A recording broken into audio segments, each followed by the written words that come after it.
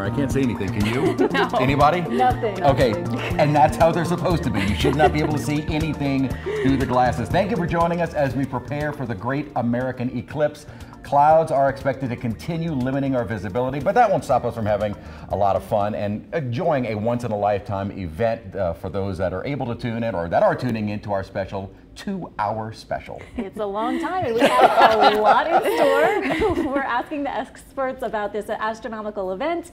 We're catching up with eclipse chasers and we're testing our own knowledge. We will be buzzing in with trivia answers. With a Jeopardy expert too. That's right. Yeah, I know. No. I guess we call him expert. Yeah. Some of our youngest Some of our youngest learners are also getting in on the action. Local students sent us several questions about this historic moment and we'll provide those answers on air. Yes, but we do want to get a check of our eclipse forecast. And as we've been talking about really since early last week, we were expecting mostly cloudy skies here, and that has definitely been the case. Looking at satellite, those up into Texas, North Texas, are looking at maybe a slightly better chance. They're getting in on some increase in cloud cover, but it looks like around the Dallas area, maybe not as bad, nor is it as bad across much of Arkansas. Certainly more breaks in the clouds where we have more of the better visibility, better viewing is up toward the Ohio Valley and then into the Northeast, just outside of our map here. So the good news is it does look like a lot of the within path of totality will have a decent shot of it. Not really in South Texas, but for Southeast Louisiana, unfortunately, it is not looking great. We also have some scattered showers around, a few thunderstorms, and that is just helping to add to our cloud cover. So not looking great. All we can hope for over the next couple of hours is to get a few breaks here in the sky, because at the moment, not looking too optimistic. Alexandra? As we mentioned, the clouds aren't standing in the way of special events happening around town. That's right. The Children's Museum of St. Tammany has a whole day planned for the Great American Eclipse. Our Meg Ferris joins us live from Mandeville. Meg, how's it looking out there? Well, it is cloudy, and photojournalist Adam Kopis and I on the way over here on the causeway, we did have a few little sprinkles, but every now and then the sun, you can see the sun. So we'll just have to wait until that main part of it around 1:48 happens. But as you mentioned, I am here at the Children's Museum of St. Tammany. We're in Mandeville, and there's lots of activities going on. I want you to look behind me. So the children are here. It's usually not open on Monday, but it is today, and what they're doing is they're taking their glasses, because they have glasses here. They have about 50 pair left, and look what Aurora made for me. You color the crown, and then you tape that to your glasses so you have the glasses and a crown. And Aurora asked me what my favorite colors were, purple and like indigo blue. She made me this beautiful eclipse crown and glasses, so I'm going to be wearing those when we go outside. But lots of children here learning about it. They have the NASA channel on, waiting for it. And what's so interesting is these activities are sanctioned by NASA. And I want to come over and talk to Julie, because Julie Mendez is you're the director here of programming. And you really have been working with NASA for a long time to get all this coordinated. Correct. So we've been planning for about the past year. We participated in the annular eclipse in October, and then we've been meeting with them almost monthly on webinars to gather information. They share activities. We also have activities from it's called NISENet, which is a National Informal STEM Education Network, and so they've provided some of the activities here. We have a partnership with NASA called NASA Astro Camp Community Partners, and so we actually run their NASA Astro Camp here in the museum over the summer. What do you learn or what can children learn, and can they still sign up? So yes, they can sign up for camp. NASA Astro Camp is for ages 2nd grade through 5th graders, and then we do have a camp for younger kids. But during the NASA Astro Camp, we get all of the materials from NASA, and so they are learning about space challenges, STEM education. They'll get some free play in the museum, so there's lots going on. That makes perfect sense. The reason I fell in love with science were watching the astronauts land on the moon, and it made you want to learn all that. And you're right, things like this can inspire children. Yes, so we try to get them hands-on, and we are trying to spark their interest in STEM. So if we can develop these fun activities that are getting them learning, they don't even know they're learning. They think they're playing and having fun, but they're learning lots of things through the process. So what are some of the things? I know we're looking at the colors and the crowns being colored and the glasses, but what else did NASA tell you to do? I see a little boy over there we just showed that has the corona sticking out from the moon's shadow. What else did NASA have in the arts and crafts division? Okay, so yeah, as you mentioned, they can make a chalk art of the corona. At the next table, we've got some pinhole projectors, so if you don't have a safe way to view the eclipse, you can make a pinhole projector by just poking a hole. If you don't have this activity at home, you can do it in an index card, and you can use the reflect the shadow on the ground so you're not looking up directly at the sun. Okay, well, Julie, we'll be back with you. We'll be showing y'all more and more things, and I hope we're going to get outside to actually use our glasses that they have here at the Children's Museum in St. Tammany. And now, Chris, make the clouds go away. Back to you, Chris. I'm working on it, but I like that little guy that was putting the suns over his eyes. That's exactly something I would have done. I don't know if you saw it, Meg, behind you. It was hysterical. Oh, you gotta love kids, because they're gonna ask some of the best questions, and we are answering some of those Eclipse questions from some of our local students. The first question comes from Lake Forest Charter School. Let's hear it. My name is Denham Jones. I'm in 6th grade at Lake Forest Charter School. My question is, if galaxies rotate, why do they look stationary? That's a good question. Denham Jones asking why, if galaxies rotate, do they look stationary? That's a good question. And we were actually looking at some of these questions last night. I'm thinking what she's referring to is looking off in the Hubble Space Telescope and looking off in the distance. Scientists have ways of seeing motion that may not necessarily be something you can see with visible light. They have various instruments that are allowing them to see what can rotate. I mean, they understand that our solar system, or our galaxy, the Milky Way, actually rotates, although we're in the middle of it. So they have very complicated ways. That's more of a question for definitely an astronomer as to why it looks like they are stationary. But definitely there is an appearance of some movement based on some of the tools that the satellites actually have. The satellites and then the new James Webb satellite actually gives us a much clearer picture of what is out in the universe. All right, Samuel Foreman wants to know, what phase is the sun in during a solar eclipse? My name is Samuel Foreman. I'm a 6th grader at Lake Forest Charter School, and my question is, what phase is the moon in during a solar eclipse?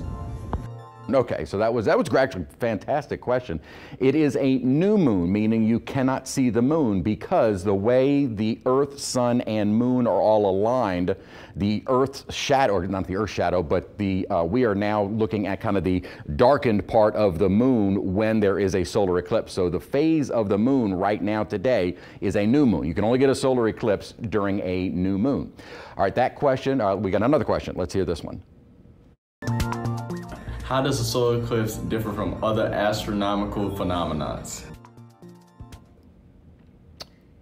Well, there are a lot of different astronomical phenomena that come from Deshaun Joseph, a student at Orleans Charter, Science and Math. These are all great questions, and I tell you what, I was looking at these last night. Some of them I had to go, what does the old Google know? It differs. I would say it maybe is a little bit more interesting as compared to so many other phenomena in the solar system, in the galaxy, the universe, in that it's all pretty much in our backyard as far as the size of the universe goes. There are many different things. You can see the transit of Venus when Venus actually passes across the sun. There's an alignment of planets that you can kind of see in the night sky sometime. But I think what is really cool about both solar and lunar eclipses is that they're so close to Earth. That it's kind of a little bit more exciting, because these are things that are happening so very, very close to us, and it's not something that you even need a satellite to see. You can see it with the naked eyes, although again, use the protection for the solar eclipse. Peter Hamilton wants to know, does every black hole have the same size singularity? Hey, I'm Peter Hamilton. I'm in the 6th grade and I'm from Lake Forest Charter School. My question is, does every black hole have the same size singularity? Where's Itai? Does he know this? Where's our Jeopardy champion? Does he know this one?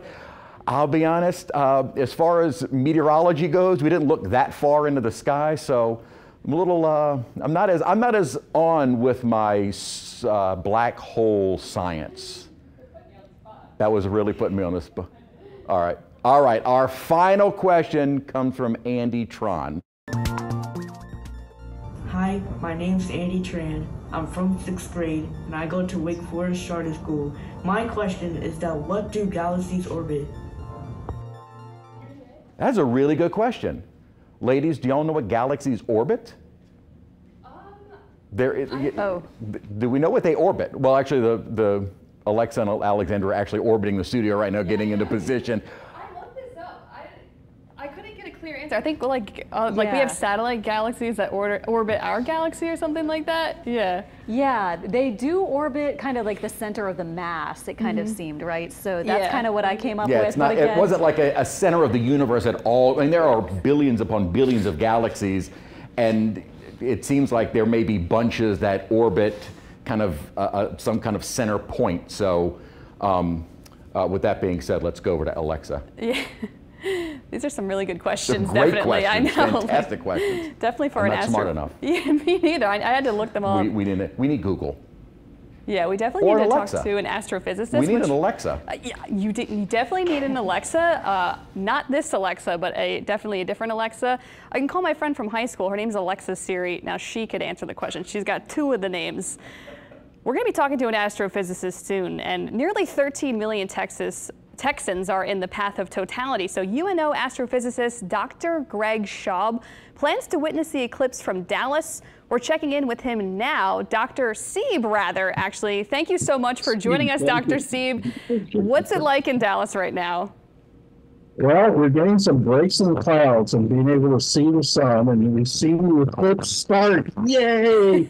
And so I've got high hopes of being able to track it reasonably well, and may even get to see the solar corona when we reach totality. Wow, that is really amazing. Now, you have a very impressive background. Can you tell us a little bit about what you do at UNO? Well, I'm in the physics department, and my degree is says physics on it, although it's actually in astrophysics, because astrophysics is the physics of the stars and the sky and all of that. And so I taught a lot of classes, intro classes in physics and astronomy, teaching and senior/graduate level course in introductory astrophysics. Just a lot of fun. My students are great. They won't let me get away with anything. They make sure that what I do is right and consistent, and I just love it. I'm going to miss it when I retire. That is so awesome. So I was wondering, why do you think that this particular eclipse is rare? Because people say, okay, no, it isn't rare. Yes, it is rare. What do you think makes this eclipse so rare? By the way, I could actually answer those 2 previous questions you had. Please do. Please, don't make us look, we look bad. Please answer them, and then we'll steal your answers. Sure, but if you want to know about the eclipse first, yes. You get eclipses often 2 or 3 times a year. It's just not here and not total. And so that is a pretty rare thing, even to have them within writing range like this is. And I've made a trek up to a relative's house in outside of Dallas so that I can have at least a shot at watching it. So there's lots of solar eclipses.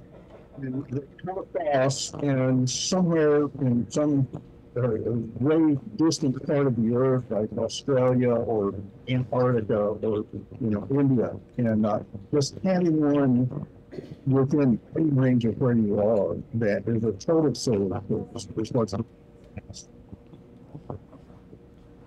Now, you said you were able to answer some of those other questions. You heard them about the black holes and the singularity. Was that something you said you could answer? Of course, I'm an astrophysicist. Please tell us whatever you know. Keep it simple, please. Well, the singularity, the size of the singularity of a black hole, we don't know because it's inside the event horizon of the black hole, and nothing can escape from a black hole, not even light.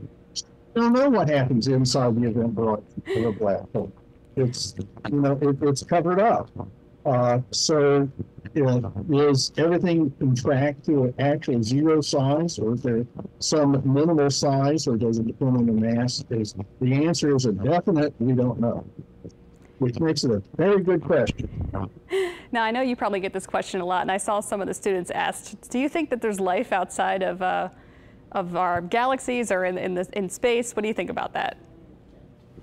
I like the quote from Carl Sagan and also in the movie Contact that if there isn't, it sure is a big waste of space. So I actually believe that there's life out there. It seems like such a natural process that it might happen anywhere. I do not, on the other hand, believe that UFOs are alien visitors. That just makes no sense whatsoever. Well, thank you so much for joining us. Thank you so much for your time. Hopefully you have a great view of the eclipse. It was really nice to meet you. We are going to be taking a quick break. Make sure you stay tuned. We have a lot more coverage coming up in just a few moments.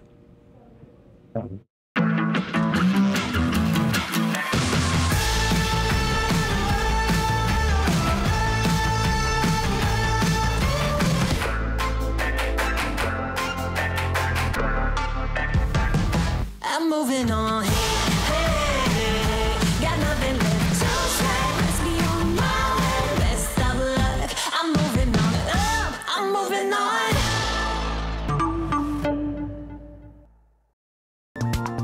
On April 8th, 2024, a total solar eclipse will have millions of people across North America in awe of what's to come.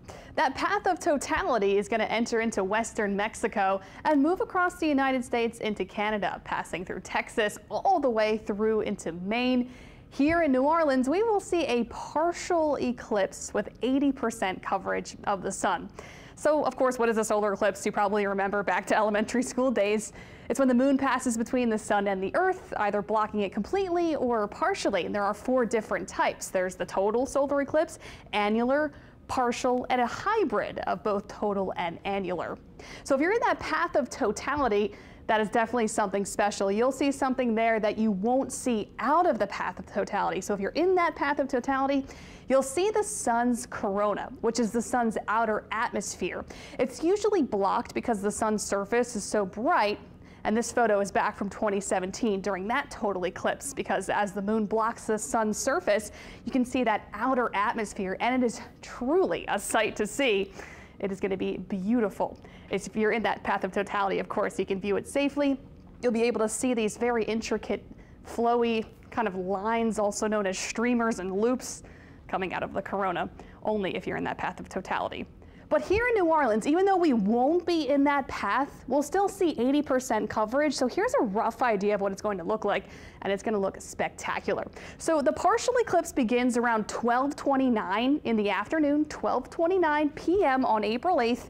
That's when first contact happens, when the moon just touches the surface, the exterior surface of the sun. And then at 1:49 p.m.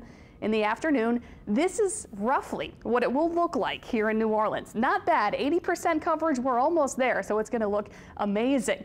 And then as it departs from the sun's surface, the partial eclipse will end at 3:09 in the afternoon. So the full experience from start to finish will be lasting 2 hours and 39 minutes. Of course, the maximum eclipse much shorter, happening at 1:49 in the afternoon. So here in New Orleans, we will see a partial eclipse with 80% coverage. And if you're wondering when the next eclipse is here in the United States, it's not going to be until 2045 when it goes from coast to coast. And New Orleans will actually be even closer to the path of totality with 90% coverage of the sun here. And Jackson, Mississippi will be in the path of totality then.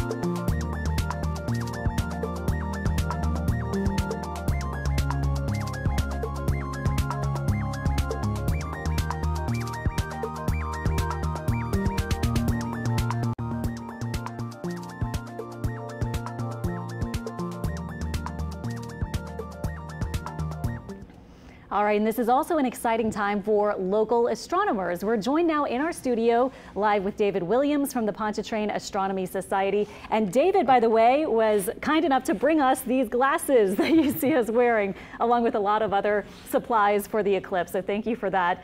And tell us, first of all, about the Pontchartrain Astronomy Society. Some people may not realize that we have this society in the New Orleans area. Yes, the Pontchartrain Astronomy Society has been around since 1959. And I've been a member for many years, a former president. And right now we have probably around 100 or so members. Cool. And we have meetings once a month. Yeah, and you guys have had some events. I remember going to a few in the past where you set up a big telescope, or, you know, at different events you'll do different kind of things for the community too. Yeah. Right. Very cool. And so David was actually there in Nashville, I think. Were you there? Yes. In Nashville for the 2017 eclipse. And he, you know, a lot of us haven't actually seen totality. It's all about totality, even though we have the partial eclipse, which should be pretty cool. It would be so spectacular to be in the path. So my question is, you've been in that path where it's 100% obscuration. How dark does it actually get? What did you think? At maximum, it's probably around like twilight, because even though the sun is blocked by the moon, there's still a glow, the corona, and it lights up the sky. But what's interesting is that the sky is dark, and then maybe around 10 degrees above the horizon, it's like twilight sky. But then it gets darker the further up you go. Oh, interesting. Did you see some stars? Yes, yeah, the star Regulus was very close to the eclipse of the moon and sun, and so yeah, the stars do come out. I mean, it gets dark, and then the temperature does go down. Sometimes there's a little breeze blowing, and it's just a spectacular event. It's something that I have never seen before, and it's something that you remember the rest of your life. Oh yeah, and then I've heard also that, you know, crickets can come out, everything kind of turns to nighttime just for a couple minutes, and then it's back to the full sunlight.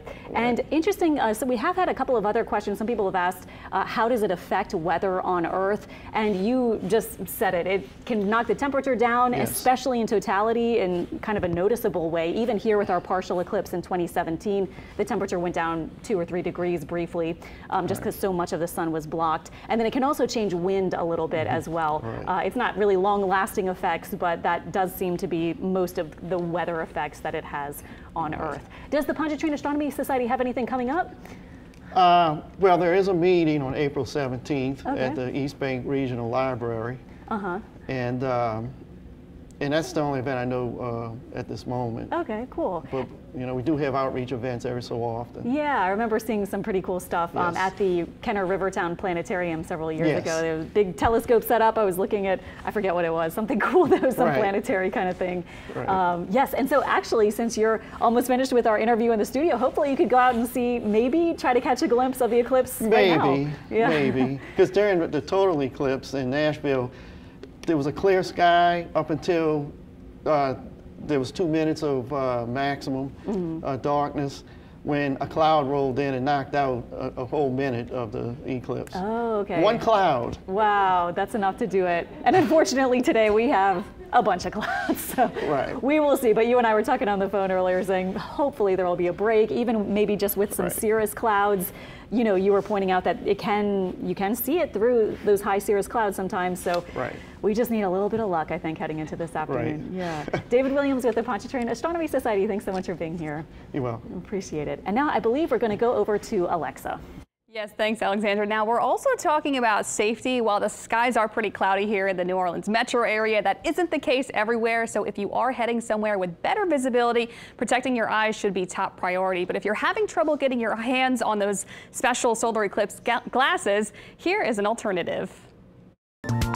Solar eclipses have inspired people for hundreds of years and will continue to on April 8th. In the past, observing eclipses helped us discover the element helium and prove Einstein's theory of general relativity. So how can we check out this awesome show without hurting our eyes? Well, there are many ways to check it out safely, like specially approved solar eclipse glasses. If you do happen to have ones left over from 2017, they are still good to use as long as they're not damaged. And of course, regular sunglasses will not cut it. You will also need special lenses and filters to be able to see it safely through a camera, telescope, telescope or binoculars. If you don't have official eclipse glasses or those lenses and filters for your devices, another way to check it out is to find a tree and look down at the ground. With your back to the sun, look at the shadow of the leaves from the tree. You'll be able to see the crescent shape when the partial eclipse is happening. You can also do the same thing with a kitchen utensil with holes in it, like a colander. The sunlight will pass through the holes and you can see the partial eclipse while looking at the ground. If you want to get really creative, you can make a pinhole projector at home. First, you need a cardboard box like a cereal box or a shoe box. Then you need aluminum foil, a pencil, scissors, tape, a pushpin, and a white piece of paper big enough to cover the end of the box. Trace one end of the box onto the white paper. Cut it out, then place it into the same side of the box. Then cut 2 square holes on the opposite end of the box. Tape the middle if using a cereal box. Cover one of the square holes with aluminum foil. Tape the foil in place and use a pushpin to make a very small hole in the center of the aluminum. To use that projector, stand with your back to the sun, then hold the large square opening up to your eye and look around until you see the sun projected on your white paper inside the box. The sunlight will shine through the tiny pinhole and cast a fantastic image on the white paper in the box. There are many other ways to check out the solar eclipse. Remember, do not ever look directly at the sun no matter what, because you can do permanent damage to your eyes.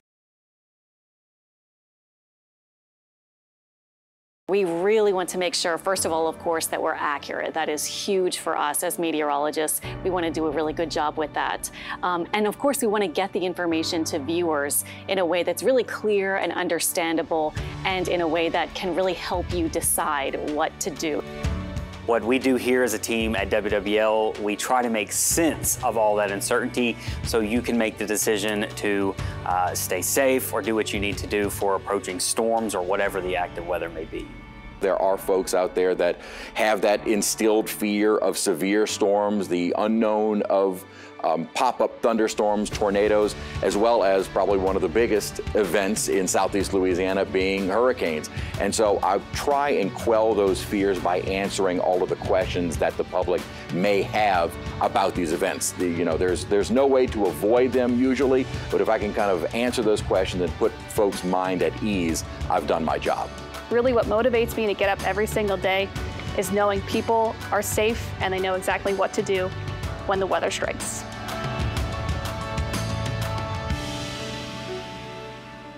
It's all on the WWL TV app. Breaking news. We're following breaking news out of Jefferson Parish. Local weather. We are expecting an active weather day, so make certain that you are weather aware. Original stories. It's a story you'll only see on WWL TV. Impactful investigations. Changes are happening after a WWL TV investigation. The latest from the field. We are live in Covington with... And the Dome. And it was a high drama day in the Superdome. Download the WWL TV app.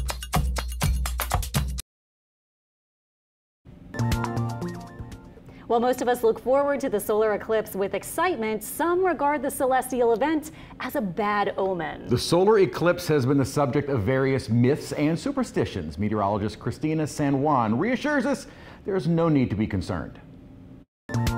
Here's a widely popular myth that's still circulating to this day. Pregnant women should not go outside during a solar eclipse because of a special radiation produced that would harm the unborn child, leading to physical deformities, cleft lip, and birthmarks. Now, beyond the solar rays allegedly affecting expecting mothers, some believe it will also poison or contaminate your food, saying you must fast during an eclipse because any food cooked or eaten during an eclipse will be contaminated or poisonous. But as we now know, the rays emitted during an eclipse are not different from any other day. Just be sure to wear proper eye protection. Now let's talk about birthdays. Is yours April 8th or October 8th? A solar eclipse on your birthday or 6 months after has been believed to be a sign of impending bad health. But don't worry, there's no science to back this up. The science we do have now allows us to know what causes an eclipse, and it's not because a beast is attacking the sun or that the once fiery golden sun went out like a candle.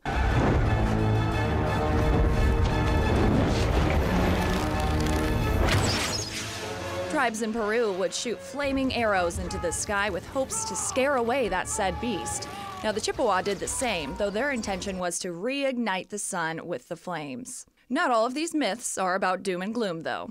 Legend has it that if you plant flowers during an eclipse, they will bloom brighter and more colorful than they otherwise would. While these age-old superstitions may cast shadows of uncertainty, the light of scientific knowledge illuminates our understanding, allowing us to look forward with anticipation, not fear, to the rare spectacle that is a total solar eclipse. Today is actually my parents' wedding anniversary, so it's, I don't know if it's a bad omen or not. 46 years, so they've been, going strong for a while. But I did find it interesting, speaking of, I think maybe misunderstandings as opposed to myths. There was a sign on the interstate that said, "Keep your headlights on during the eclipse."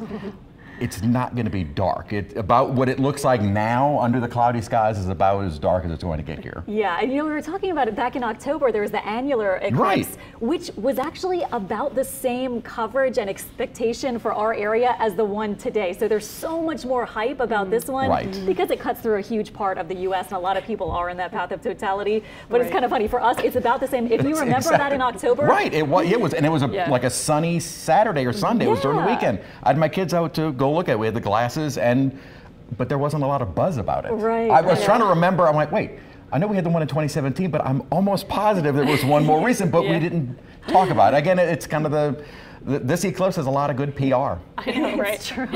You know how like the ancient cultures were afraid of it? It kind of seems like it's coming back. Everyone's like buying milk and bread. Like why? Why is that happening? Really? And no, and what you need is toilet paper. I mean, that's true. Yeah, you heard of that. For the eclipse, yeah. Speaking of the eclipse back in 2017, I was interested, like, what is the difference between that one and the one happening today? There are a lot of differences, actually. Now, let's take a look at what I found. You may remember back in 2017, all the buzz about that total solar eclipse happened back in August of 2017.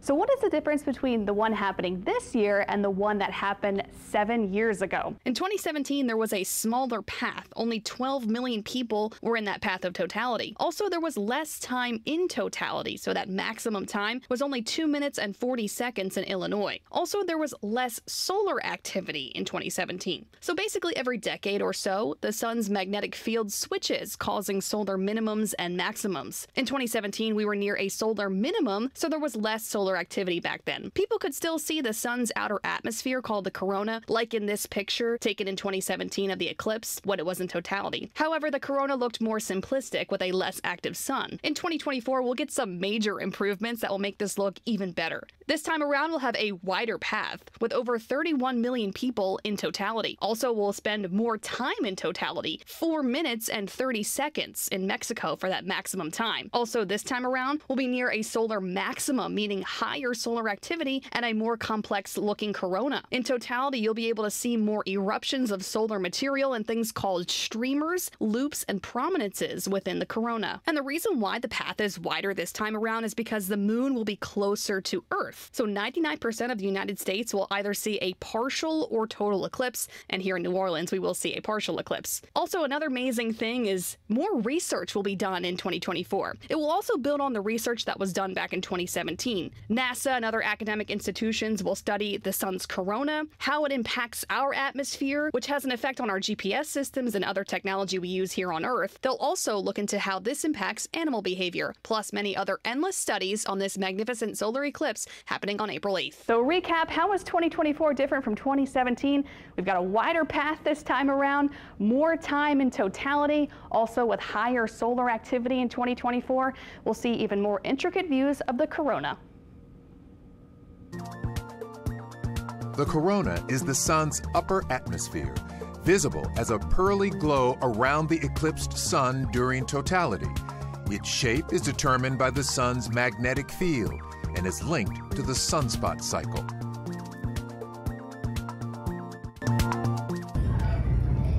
My question is, what is the sun's corona and why can't we always see it?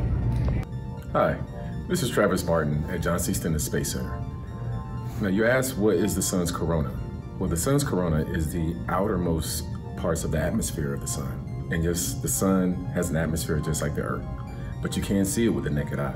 You need special tools to block out the brightness of the sun so you can actually see it. Now you can see that either through special filters that we have here at NASA, or you can see it through the lunar eclipse. And once the moon is in front of the sun, you'll be able to see that halo or the atmosphere, the corona of the sun.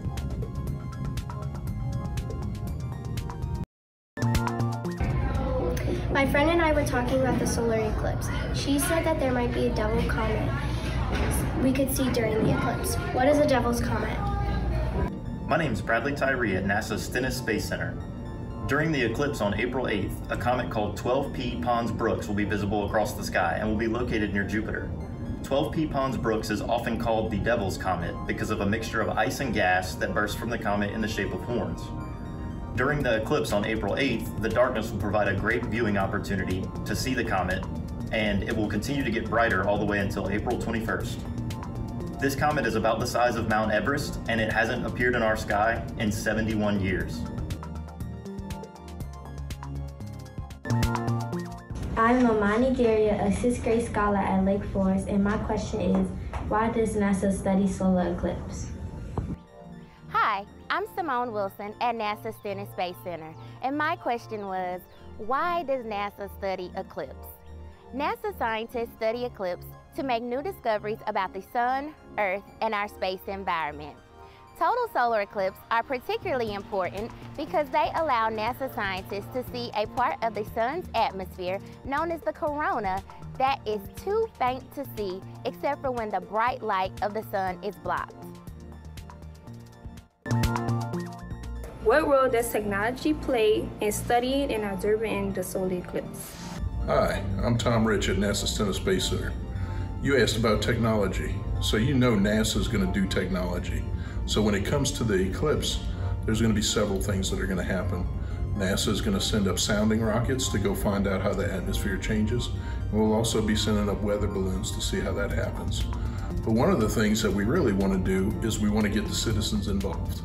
And you can go to the NASA Citizen Scientist website to be able to go and find out how you can get involved with your technologies. I wonder why you can see lights in space. Hi Conrad, thanks for the question about lights in space. So when we look out at the night sky, we're actually looking at stars, at starlights. So if you think about it, the sun is actually a yellow dwarf star. So technically we could call that starlight, but it's just that the sun is relatively close to Earth, so it lights up our planet and it heats up our planet. But when we look out at the night sky, those stars, or those suns if you want to call them, are really far away, and it takes that light a long time to get to Earth. There are other objects in the solar system that we can see, like planets or different asteroids.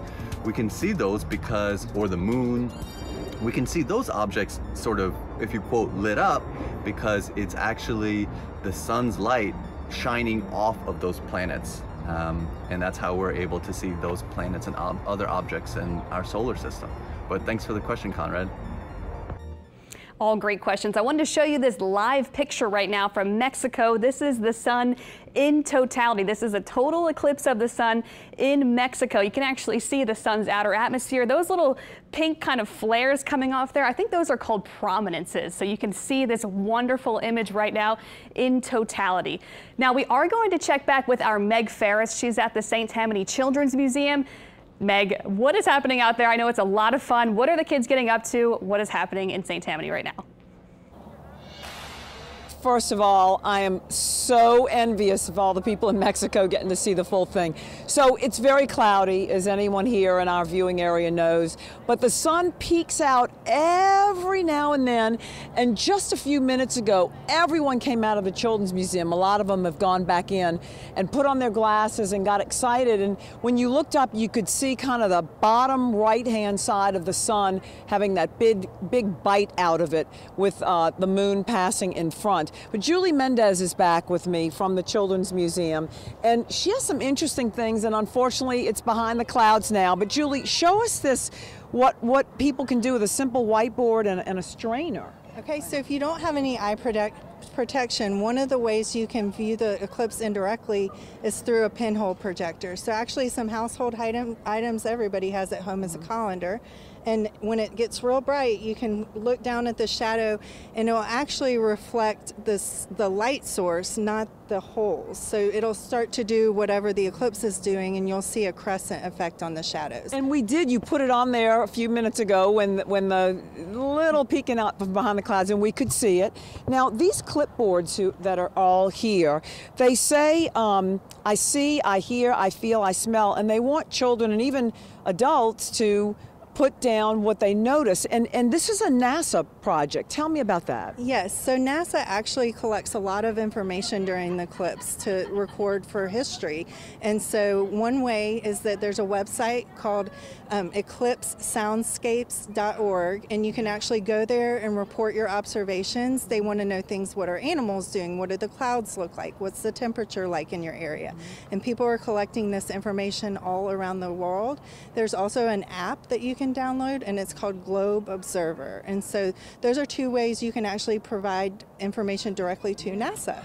And as you know, NASA has planes up in the air because they are collecting data, and those data will help them with many things. It'll help them, they're studying the corona, and that helps them understand about how solar weather can interrupt communications and satellite transmissions and different things like that. And we're at a time now where the sun is in its peak area. Every 11 years, I believe it does that. And so that's really interesting. They learn a lot from this. It's not just, oh, fun, look, there's a solar eclipse. So, and so it's, I'm sorry, we can't control the weather. It's all Chris Franklin's fault, but he knows that. But anyway, but that's just some of the things how NASA's getting involved and how we can actually help NASA collect data. And it was so cute. Little Aurora Seals, my new best friend here at the Children's Museum, she said, what does a solar eclipse sound like? And I said, well, you don't hear anything. And she pointed down and she's like, Meg, look, it asks you for what you hear. And you were explaining that when they go in total darkness, some of the crickets and some of the insects will chirp. That's how they call for a mate when it gets dusk, so they won't get eaten. And some of the other animals will, run off or do something different. So, see, I was steering Aurora wrong, Julie. And anything else we need to tell people this time? We're going to come back a little bit. Anything else? No, just keep your eyes peeled for those breaks in the sun, and hopefully, even if you weren't able to secure eclipse classes, you can use some shadows and observe the eclipse that way. All right. Well, that's it from here in Mandeville, and we'll be back in the next half hour to bring you an update. Reporting live from the St. Tammany Children's Museum, I'm Meg Farris. All right, thank you, Meg. This is a live look, I believe, still out of Mexico. This is from NASA. So in Mexico right now, they are under totality. Yes, in Mexico. They had reached totality at one of the towns, but of course it is passing across a good portion of the central and northeastern part of the nation there. So as the moon continues to pass very quickly over Mexico, you'll likely see the kind of what little bit of sunlight is left there will quickly close, and we'll start to see what Alexa was showing you, those little prominences, almost looks like little flares, little mountains on the edge of the sun, where, again, scientists are able to do a lot more analyses of the sun during the eclipse, only because it covers up such a large portion of this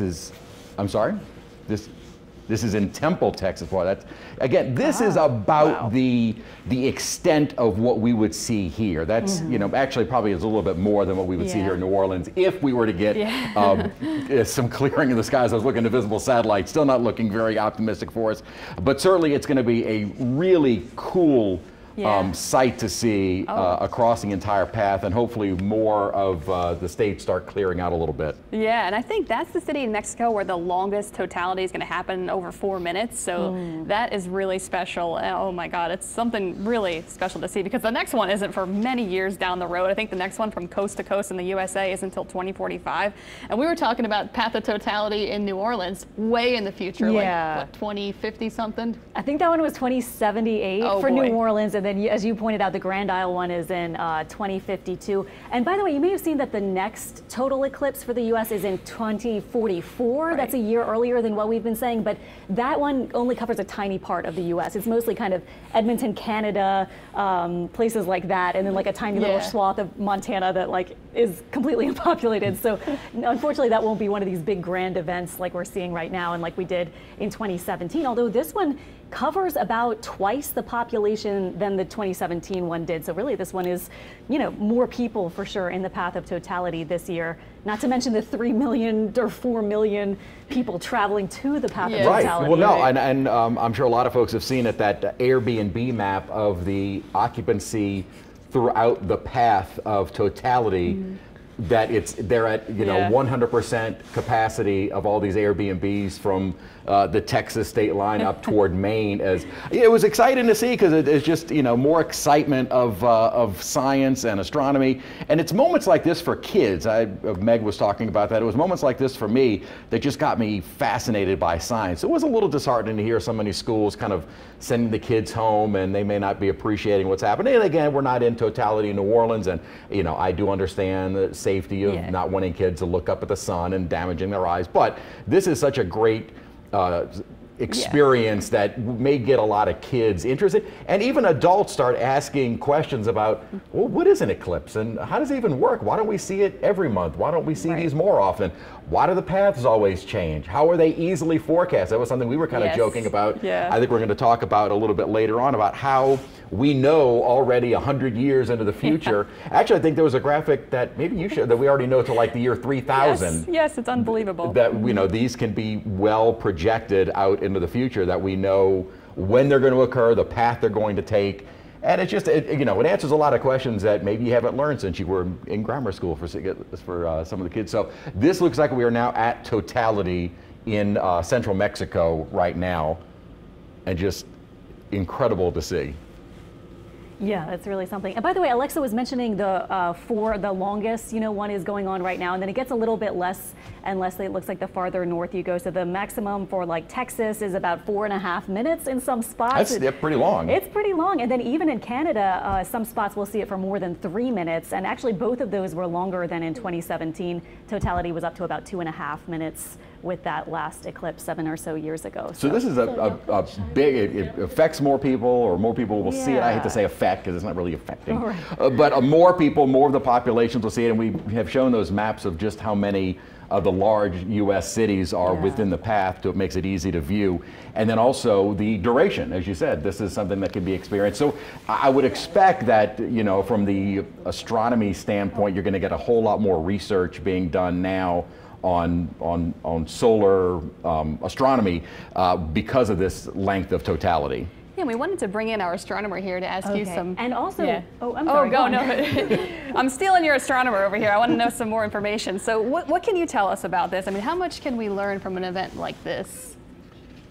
Well, we can learn a lot, and that's why NASA's sending up rockets into the atmosphere and such, into orbit, to study the eclipse.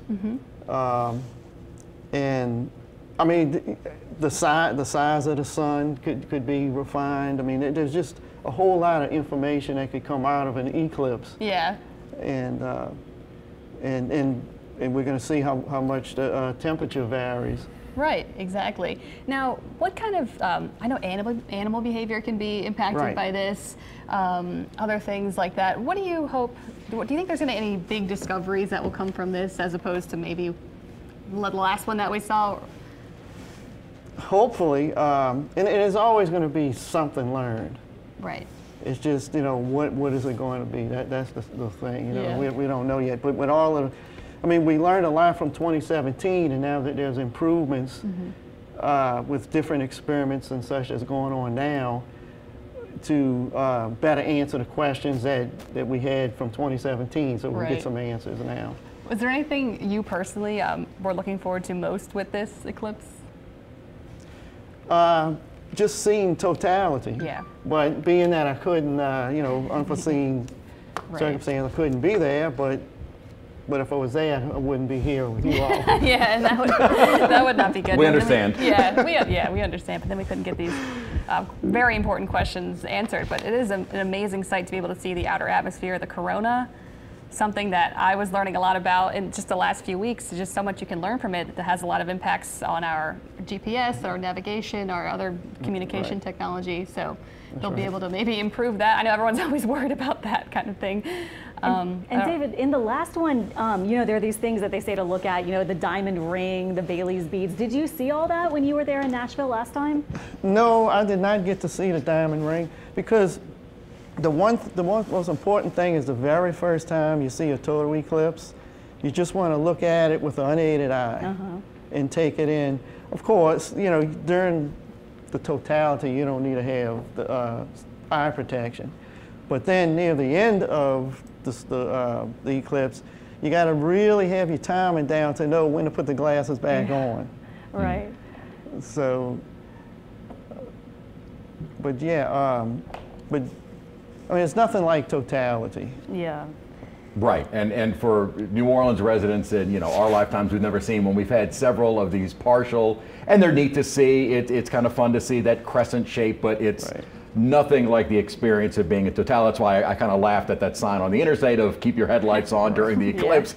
I don't know if people realize it's not really going to get very dark here. I remember in the one last October, it almost looked as if a cloud was passing, you know, over the sun, and kind of that filtered sunlight, that was about as dark as it gets, just like a cloud passing overhead for us in the partial. And then the totality is what is just that, what people have said, almost kind of an eerie calm where everything, it seems to, you know, go to night all of a sudden, and the animals start, or the insects start chirping, and it almost seems like a few minutes of twilight before the sun starts coming right back out. Yeah, and I've heard people also describe it kind of like it just almost a filter over the sun, or as a cloud, something like that, just something where it's not quite as bright as normal. But it's kind of crazy that you can cover up about 80% of the sun, and it still just looks like maybe a little bit of a cloudy day. It is still bright sunshine even at 80% coverage. Yeah, and so I think this is now a shot from Arkansas, or this one is now in Texas, I think, Junction, Texas, it's saying. It looked like it was Junction, Texas, because it is nearing the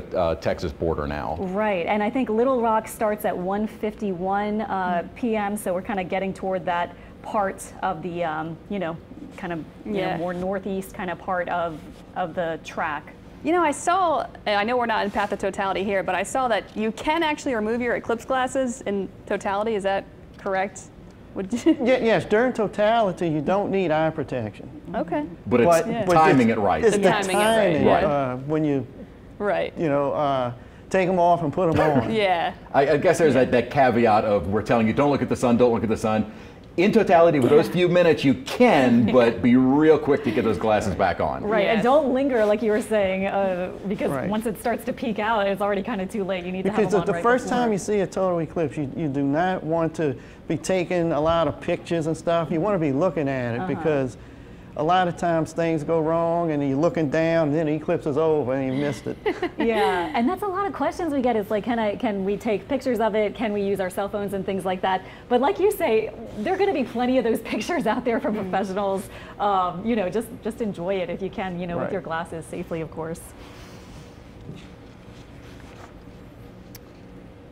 And our max eclipse time, 1:49. We're getting close. We are getting close. I wonder how. Just wish we could see it. I know. Just wish we could see it. It's like the clouds are getting thicker. I don't know thicker. if we would go to our sky camera because there is not. That's not looking too promising at all. I know Austin. We're actually going to be talking a little bit later to my sister-in-law who lives in Austin, and while they are under mostly cloudy skies, she just sent me a picture on her phone. Hopefully, she didn't burn her lens. She can see it. So there may be getting some more breaks in Austin, because I know a lot of folks that went to Austin or some of those suburbs to see the eclipse, and it looks like maybe they're getting some clearing or at least enough breaks that they'll be able to see it. And then I was just looking, the Indianapolis Speedway has opened up, and they're allowing the path as well as the stands open for folks to come and watch it in there. Ah, that's nice. I know, it's such a shame if you're going to travel to totality and then you get cloudy skies. Well, and you know, it's funny because a lot of folks have been asking, hey, we really want to go see it. Where should I go? And I said, you're better off toward the Midwest.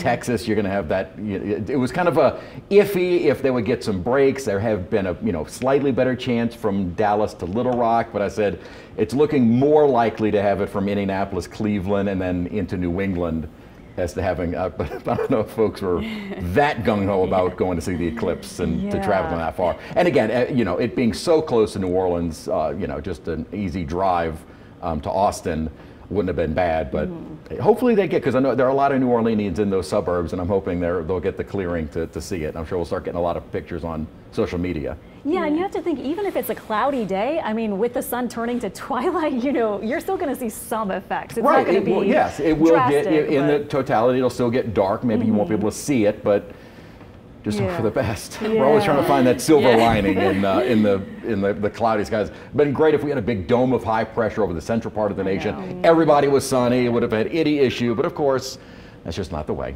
Yep. Did you see that thing today that people were skydiving in the path of totality? Like, we ran a story this morning. People were doing like you're jumping like 1 minute before totality with the glasses on. Did you see this? How are the glasses not going to fly off? I guess they're under the goggles. I don't think they thought that through. Yeah. Wow. Yeah. It's funny. People are like, this is something that only happens rare. Let me add something else very rare to it. I know. I guess I don't feel that need. If I just saw it, that would be really cool. Now, for it's also cool to see in the totality from an aircraft. Like if you're flying in, you know, in the path, that'd be kind of a neat thing to see.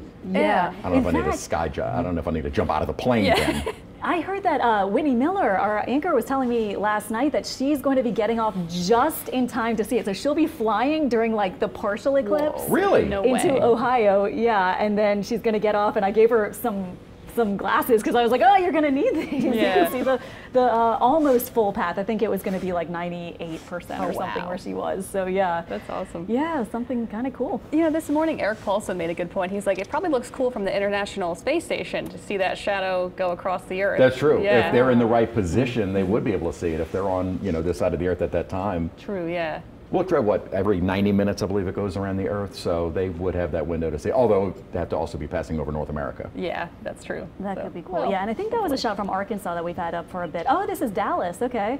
And it's nice to see, it looks like some people in Dallas are able to see it. Yeah, so I mean, we were talking about how many folks from here were going out there to see it, so it looks like maybe from Austin to Dallas, they were getting a decent window of clearing to see it. That's really nice, and so many people, you know, in that part of Texas. So yeah, they'll be able to see it too. It looks nice. I was going to say, should we play the game? How old are we going to be in 2052 when the solar eclipse passes over New Orleans? Or 2052, we'll be fine, right? Like still alive? Yeah. I guess, you know. Well, alive, yes. I don't know what kind of condition we'll be in 2052, but if we're lucky. Yeah, the one in 2045 is 21 years away. 52 is 28 years. Okay. Yeah. You kind of forget it is the year 2024. Oh, yeah. We're not that far removed from the 2050s. That's true. We're actually closer than we think. That's a good point. The 2078 one, though, 54 years away. So say 54. I'm 42. So yeah, I mean, might be wheeled out and not know what's going on, but hey, I'll be here.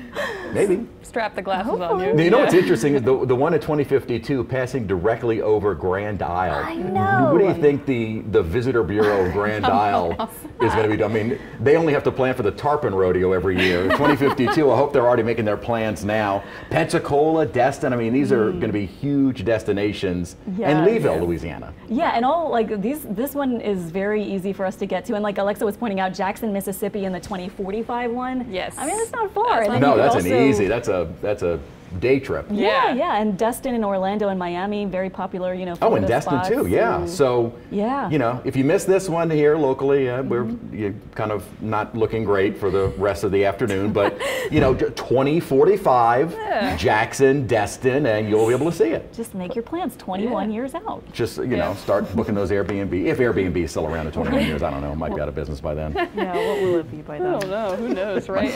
Might be flying cars at that point. Yeah. All right, so this is a live look. This is from Dallas, so they are nearing totality. What is the, do we know the peak time in Dallas? I do. Let me look it up really quick. They're certainly getting close. Yeah, give me 1 second.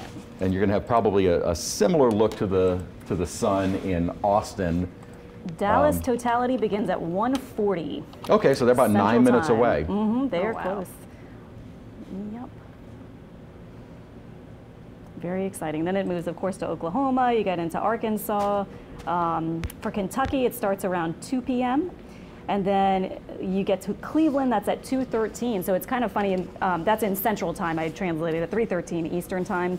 So it's interesting. It's 1:30 right now. I mean, all these populated cities, even into the Midwest and the Northeast, all of them are going to see their totality start within the next hour or so. Right. I mean, it is quick. It doesn't last for very long. The shadow moves very quick. It also, you know, for a scientist, it gives you an idea of just how fast the orbit of the moon is, and you can kind of calculate it. Throwing a little bit of math in there, you can make calculations based on how fast the shadow is moving across the Earth. Yeah, very true, yeah. I'll let you work on those numbers and you get back to us at the end of the segment. I know, right. That's my job, okay. Yeah. David, would you like to do that? Yeah. Right, you want to start crunching the numbers? Yeah. Actually, the shadow, when it's going across Earth, when it was entering, say, Mexico into Texas, it was traveling about 1,500 miles per hour. By the time it reaches the Northeast, it's about 7,000 miles per hour. Oh my God. Interesting, okay. Wow. So that accounts for the lower time, you know, Yes. that's spent in totality the farther north you go. Yeah. Wow. Looks like Kerrville, Texas is in totality now as they're, looks like the camera almost went black, so they have to kind of iris up to let in as much light as possible. Wow, those are those Bailey's beads, you know, that you've heard about, those little you know, dots on the side, you know, what did you call them? Prominences, there's so many different names. There's like streamers, loops, prominences, Right. Okay. solar flares, coronal mass ejections, what you just said, Bailey's beads, like, oh my God, how do you keep track of all this? Yeah. And you can kind of see what looks to be maybe some low clouds or high clouds passing. It's hard to see what type of level the clouds are in. But definitely still some passing clouds in Texas, but at least it looks like enough clearing for viewing. And I believe, do we have my sister-in-law? Molly, are you on the phone with us? Oh, maybe the eclipse took her offline. Molly, are you there? Is Austin still around? I was hoping to get just a civilian's perspective of what they're seeing on the ground. Molly, you there? Maybe we'll try and get her. Maybe it does mess with things now. Yeah, well, you know, Could be. it's You know possible. what? They say That's why we're doing all this studying right now. That's true, yeah. They said it could mess with our communications. So parts of Texas already in totality, moving up toward Dallas, and they will be in totality in Dallas in about 6 minutes, or maybe even a little less than 6 minutes now, as that will continue up toward then kind of Hot Springs, Arkansas, Little Rock, some of the larger cities we've been talking about as being destinations for viewing the eclipse, and then continuing up further through the Midwest. And we kept pointing out New England and Maine. It's like the one spot where you're pretty much guaranteed to have a great view of it. Yes, Burlington, Vermont, and up toward Bangor, Maine. Looking a lot good. of western Maine is kind of unpopulated, wooded near the Canadian line. Yeah. Maybe that may be the best viewing. Just away from people, out in the middle of the woods. Yeah. Just you and a moose. That's true. That's Molly. And speaking of that, Caribou, Maine starts at 2:32. Oh. Yeah. So there's Kerrville, Texas. Hello. Hey, Molly. Hey, can you hear me? Yes. How are you? Oh my gosh. How's it going? I'm good. How are you? Good. So this is my sister-in-law, Molly Mulhern, and she is in Austin, Texas. So is the clouds, you sent me a picture a few minutes ago to where you could kind of see it. Are the clouds broken enough that you can see it? So the clouds have been super, super patchy. So we've been getting glimpses of her being the sun and the moon. Right now it's super, super dark. Oh gosh. Oh really? So dark. Oh, you hear all the cheering? I'm looking at it without the glasses and I can see better, but I probably shouldn't be doing that. No, well, if you're still in totality in Austin, it's okay to look at it without glasses, but as soon as the sun starts to break through, as the moon passes, you'll want to put those glasses back on. I don't want you blind. Oh my you're gosh, getting so married dark. on Friday, so I don't want you blind for your wedding. It's gone. The sun is gone? It's completely gone. I can't see the sun anymore. How cool is that? It's like dark outside. Oh my gosh. This is crazy. Somebody play the song. You're gonna. Wow. All right, so this is what, amazing. This is what. Well, you can't so see dark. it. We are seeing in New Orleans. We've got mostly cloudy skies. We're kind of hoping for a little break, but of course, visibility here is. This is so crazy. Yeah. This is what you want to hear. That's This is what great. you. I'm expecting this is the mood of it's all like it's literally Americans dark outside. from Texas to Maine throughout the afternoon. Crazy. Of how cool it is to be in totality. Must be overwhelming. You can hear the people in the background even. Yeah.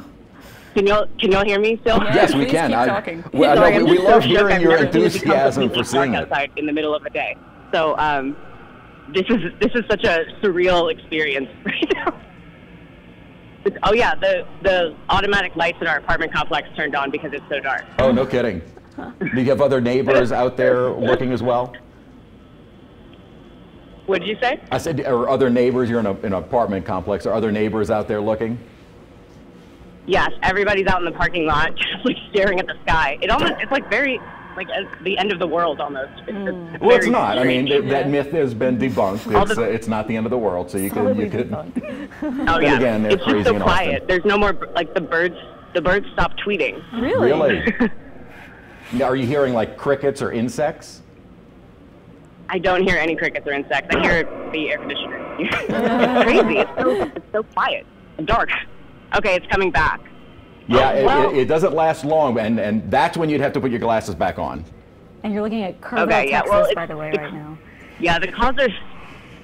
I think it's just the cloud coverage is so thick that we're kind of seeing it briefly come out. So it's coming back around now. It's like a little tiny pinprick in the sky. Like it looks like a star right now. Right. Wow. Wow, this is crazy. I logically knew this was going to happen, but then it's happening, and I'm like, wow. Well, and that's what we've been talking about, that it really, even, to see at 80% coverage, 70%, it's neat to see, but it's a completely different experience to be in that thin path of totality. And it just so happens that this eclipse is covering a large portion of the United States and so many major U.S. cities. Wow, and for our camera, so there's a tiny sliver now, and it's like, it feels like dawn. Like there's so much more light already, but it's not completely back yet. I'm putting my glasses back on though. Yes, please put the glasses back on. What we're seeing is Temple, Texas, by the way, on your screen. It's getting lighter outside now. There is a cloud covering it, so I have a feeling once this cloud moves, it's going to get even brighter. Yes, it is brighter. It's like, wow, it's so crazy. Well, you just heard Molly. I mean, just a few minutes ago, it sounded like she kind of told us the moment it went into totality in Austin, and we're looking at a camera here in Dallas, and they're probably about a minute away from totality there. So that was roughly what, 5 minutes, and not even that, maybe 3 minutes between Austin and Dallas to go into totality. So that's just how fast, how quickly the shadow is moving. Yeah, and don't forget, for us, we're 10 minutes away from our maximum right now. I mean, obviously with the clouds and stuff, it's not as exciting, but we are just 10 minutes from max in New Orleans. Yeah, we're seeing a little crescent again from the sun, so it's coming back, but wow. I see why people traveled here and why we're told to stay off the roads today. Well, and tell us this. What were folks and maybe government officials and the media telling residents of Austin to do during these couple of hours? Were schools canceled? Were people told to stay off the roads? I mean, what were they doing? Yeah, so I know that UT Austin canceled classes today, or like had them remote. My job was remote today, and pretty much the consensus was, if you don't have to go anywhere, don't, especially right now. But the real reason is also the traffic, because millions of people traveled here to see it. So, and I understand why. Wow, it's getting bright again. The automatic lights are turning, well, they're still on right now, but. And as it's getting bright there, we're seeing Dallas, Texas, and about to go dark, right? We're looking at a live camera in Dallas, and they are seconds away from going into totality. So it's already, the center of that shadow has already passed Austin and is now moving up toward Dallas right now. Wow. Yep. Wow, that's so cool. So they have 100, do they have 80? They have less than 100%? They're at 100% as well. So you had two major Texas cities, Austin and Dallas, all within the path, almost the center of the path. And then Indiana, you have Little Rock, Indianapolis, Cleveland, Bangor, Maine. You've got a lot of large cities that a lot of folks are traveling to. But it does make sense for the number of people that probably have come in town to Austin to see it. You want to keep those people off the road. I know Fredericksburg is what, not too far from Austin. And I know a lot of folks that that I know some neighbors that were headed there, just kind of the surrounding suburbs of Austin to see it. Yeah. Yeah, the birds are tweeting again. No kidding. So. Oh, good. Oh, phew. All right. Austin is still on the map. Thank goodness. The birds are not stressed anymore. We didn't lose Austin. The birds are okay. Awesome. Well, we're going to go play Whitney Houston Total Eclipse of the Sun probably now. All right. Thank you, Molly. Molly Mulher, my sister-in-law, live for us in Austin. Thanks so much. And actually, I'll see you this week. Yeah. Thanks for having me. Bye, y'all. Bye. Bye. Bye.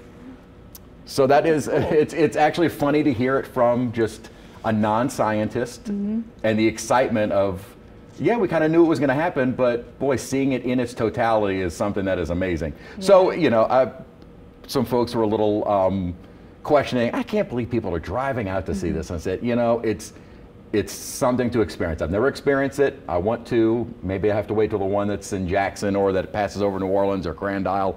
But it is, as you heard, really just almost unworldly to experience that. For those few minutes, you go from sunshine to darkness, and animals kind of respond. She said the birds got quiet. It got kind of eerily quiet around, and everybody was looking up at the sky, almost like a sci-fi movie, you know, disaster movie, everyone looking at the sky.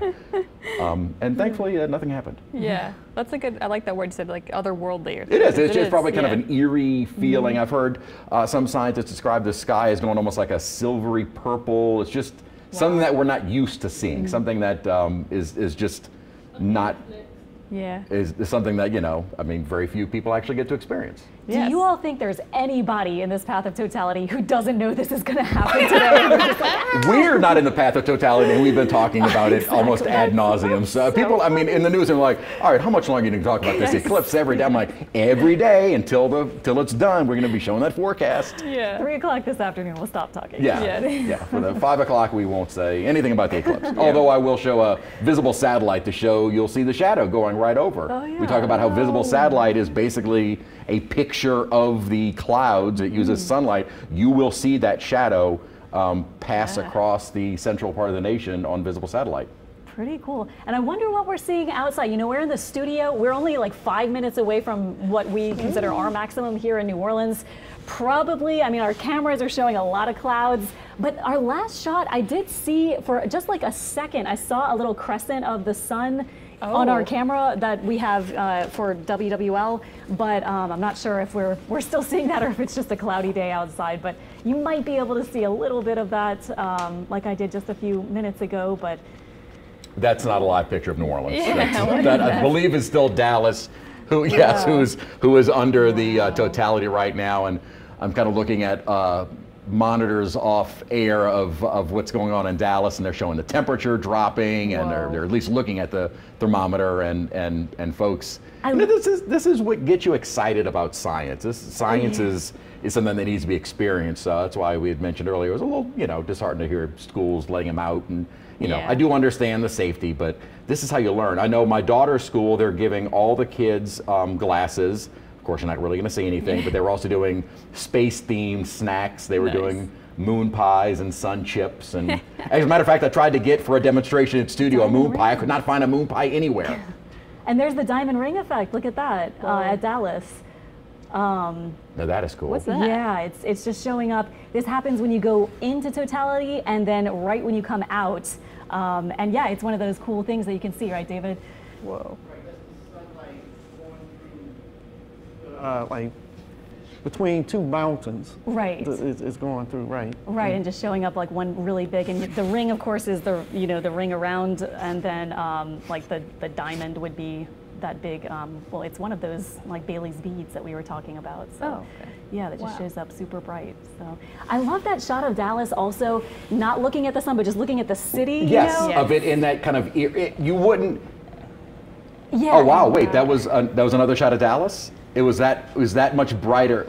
Okay, so just with that small portion of the sun back out, you saw how much brighter it already was. Yes. So that's why we were joking, even at 80% coverage, how bright it still is here. I mean, you walk outside, it's, you know, that's sus live. This is why we're not showing you New Orleans very much. We unfortunately can't see. Again, if there's an occasional break, I keep glancing over at our visible satellite, but, oh, you know what's actually interesting?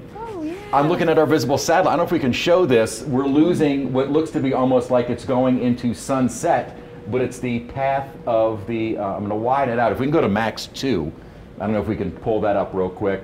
You'll also start to see, and I apologize, it needs to kind of load some of the images here. You will watch the path of the shadow. It's kind of loading some of the images here, so just give it 1 second. It's processing a lot of data, and that's the path.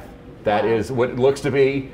I glanced at it and looking, I went, wait, we're not losing the sunlight. Yeah, I'm like, oh wait, yeah, that's the eclipse. Oh, wow.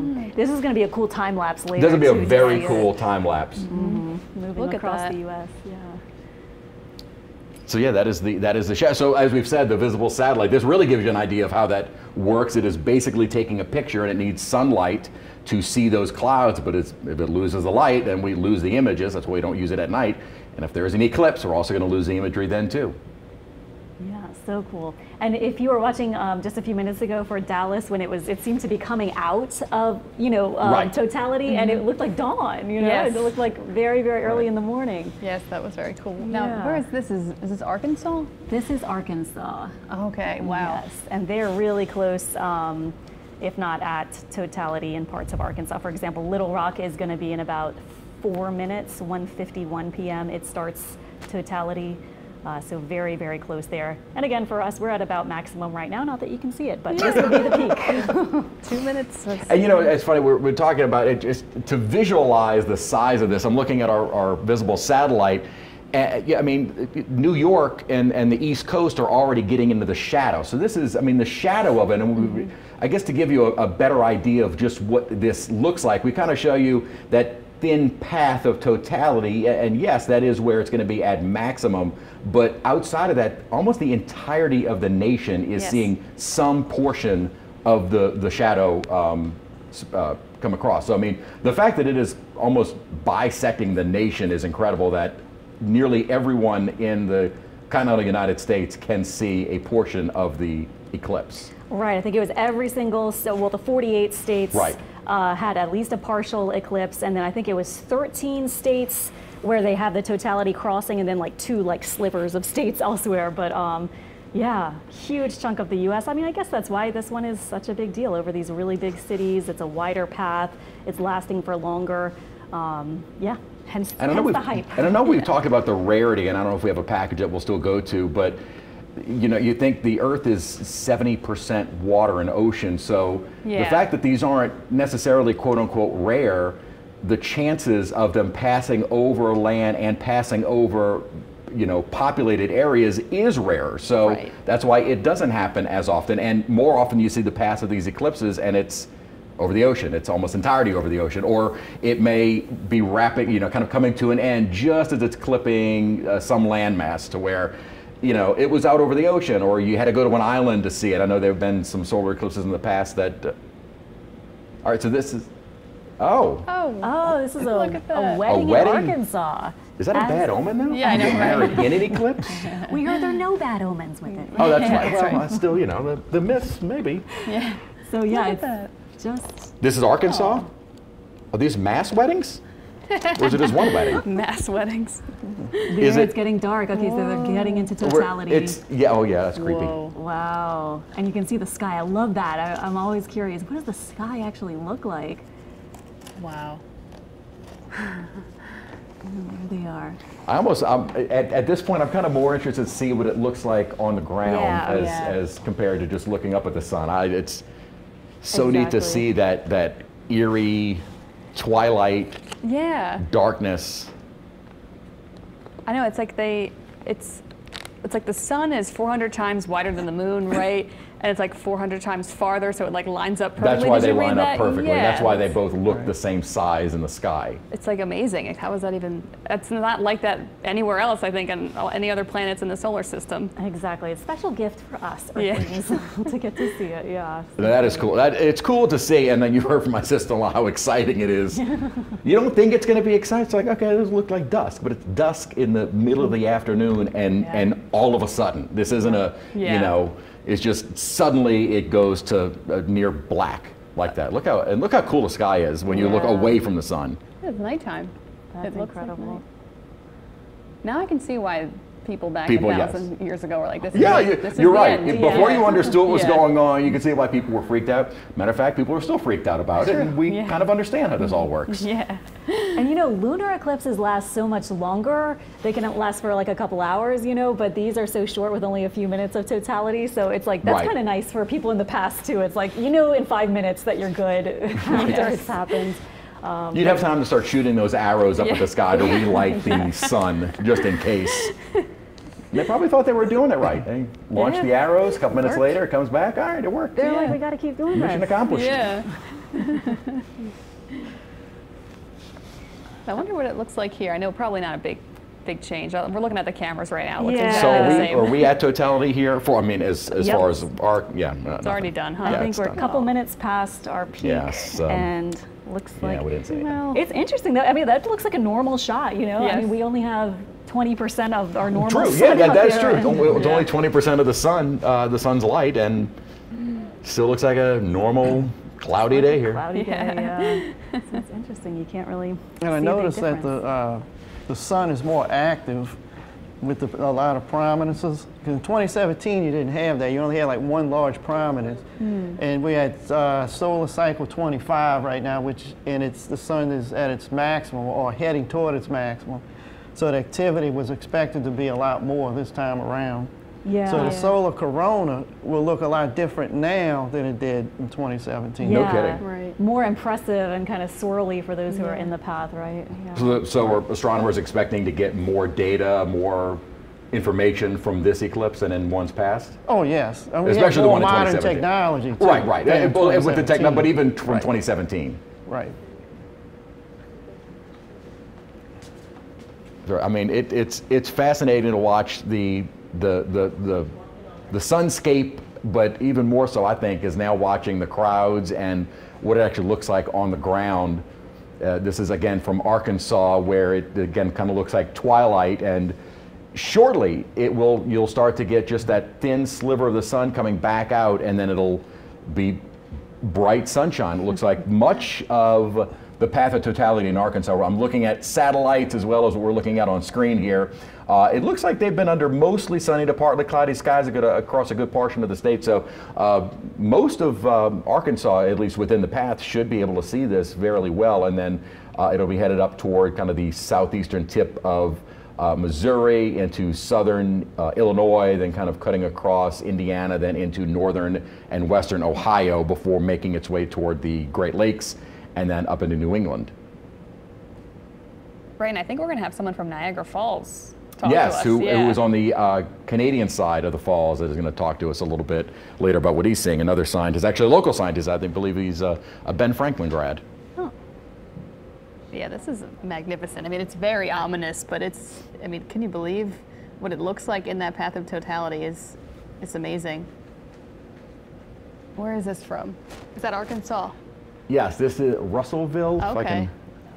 Yeah, you can see the kind of material coming off the corona there, off on the sides.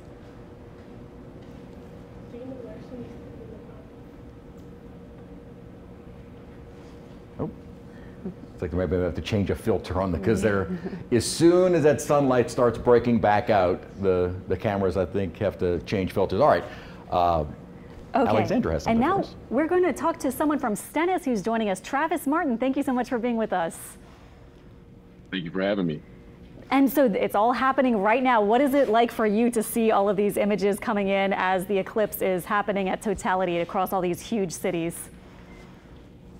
I know, like myself and everybody at NASA and around the world, this is like exciting, so exciting. Here, the weather is not cooperating, but I actually love to see it on video elsewhere. Yeah, I know we've heard that NASA has a lot of plans for this eclipse. Tell us a little bit about that. Well, I do know that they actually have additional science missions flying in the upper levels of atmosphere with instrumentation to take more data on this total solar eclipse. But all around the world, we are actually studying data all the time about the sun and to understand the environment around us and our solar system. Have you ever been in the path of totality for an eclipse? I have once as a child. Wow. And it was still an awe-striking event, and I still will remember it for the rest of my life. I mean, it is a sense of enlightenment. It is a special feeling to actually be in that cone of totality. Wow. And so we've been seeing these images come in, and some of the common terms that we hear, like the Bailey's beads, the diamond ring effect, and things like that. Tell us a little bit about what we should look at as we see all these images coming in, or some special things that we might notice with these images. Well, as you see, from the video you can see on the screen, it is actually coming, the moon is moving away from the sun. So at that first moment, you would have seen that diamond ring effect, or that first sliver of light. But what I would like to have had be for myself is to be in that cone and actually see the coronal, the atmosphere of the sun, just to see that halo effect around the moon. That is like really exciting and just an awe-striking scene to see in real life. Yeah, and of course there's the other type of eclipse, the annular eclipse, where the moon is right in front of the sun, but there's still that ring of fire. Tell us a little bit about that, and maybe why you think it doesn't usually come with as much hype as this one. Well, so the difference between this total eclipse and the annular eclipse is the fact that the moon's orbit around the Earth is not in a single plane. It actually is a little off-center. So a lot of the solar eclipses that happen all around the world are annular eclipse. It is a special time and a special position for the moon to be exactly in the position, that relative shape to cover the entire sun. That only happens, every so many years. So this is why it's really special. And it's very special because it's going to be a long time before this happens over the United States. And we had one question coming in, some of these questions from students. Someone asked about the different types of space storms and space weather and things like that while we're talking about all of these kind of space events. Could you tell us a little bit about that, different types of storms that happen in space? I wish I could, but that is not my specialty. I gotcha. Okay, and then of course, besides the solar eclipse, there are often lunar eclipses, and that is actually coming up, a total lunar eclipse, much more, quickly in the future. In fact, we have one next year, I think. So how is that different?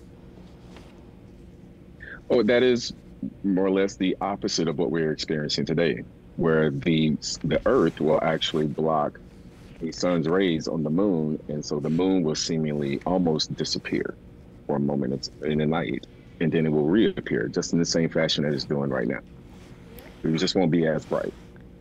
All right, well, thank you so much. Joining us from NASA Stennis Space Center, Travis Martin, we appreciate your time today.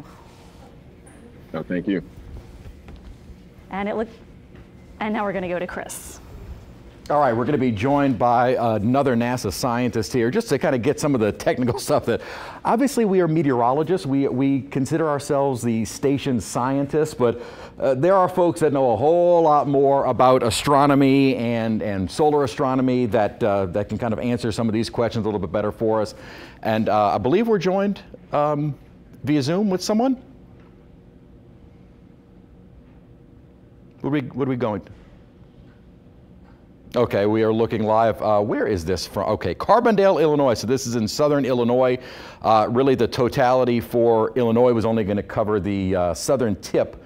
But Carbondale is a pretty large city, and now in totality. And again, as you have been watching steadily since this started to move into the United States, we saw it in totality in Mexico. And then it's been about an hour and a, not even an hour and a half now, we're already at Illinois. So it moves very quickly. You get those couple of minutes of totality in some of these larger cities, the larger cities that have been experiencing it, and then just as fast you get the couple of minutes of what is seemingly twilight, and that little sliver of sun starts to come back up as the shadow continues to move, and then bright sunshine is back and you need to put those glasses back on. Again, the only areas that could remove the glasses are within the path of totality, and only for those couple of minutes at its maximum coverage. So it, again, doesn't have a large window. Joining us now is Lance Landrum, who is a scientist with NASA. You are a NASA engineer. You're from New Orleans. You went to Ben Franklin? Yeah, that's correct. Yeah, I went to Ben Franklin. I graduated in 2003, born and raised in New Orleans. Left when I was 18, and somehow I made it into NASA as an engineer. So what kind of work do you do for NASA? I work in launch services program, and what we do is we help to bridge the gap between spacecrafts and launch vehicles. So we do independent analysis of commercial launch vehicles like SpaceX's rockets or ULA's rockets, Falcons, Falcon Heavies, Vulcan, and we make sure that those rockets are going to be safe for NASA payloads. We also launch payloads for NOAA, Chris, which you'd probably be interested in. You know, we have a GOES-U satellite going up. Yeah, and obviously anybody on the Gulf Coast wants weather satellites up there to track hurricanes, storm formations. We also launch science and robotic missions like the Mars rovers missions. We have a big one coming up in October that's going to Europa, which is the moon of Jupiter. Yeah, so we launch all over the solar system, a lot of Earth-based satellites, but also Helio missions, as well as Mars and asteroids and Jupiter as well.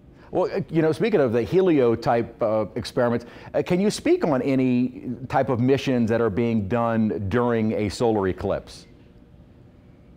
That's a good question. I know that the solar eclipse is super special because you get a very unique look at the sun when the moon does come into that path of the sun's light. So there's going to be a lot of heliophysicists that are going to be looking for to look at the sun's corona, or the outer atmosphere of the sun, which you can only see during that total solar eclipse. We've launched Parker Solar Probe, which has gone as close to the sun as we possibly can, and we call it touching the sun. So there's a lot of really cool and amazing science that that NASA does for the sun and for all of the planets. Okay, now you've left the comfort of New Orleans to head up toward Niagara Falls. You're on the Canadian side, I believe, right? That's correct. Yeah, right behind me is Lake Ontario. We're in this wetlands area, and right across the lake is Toronto. It's this blue haze back there, and between Niagara, like south of Toronto, to Niagara is also in totality on the Canadian side.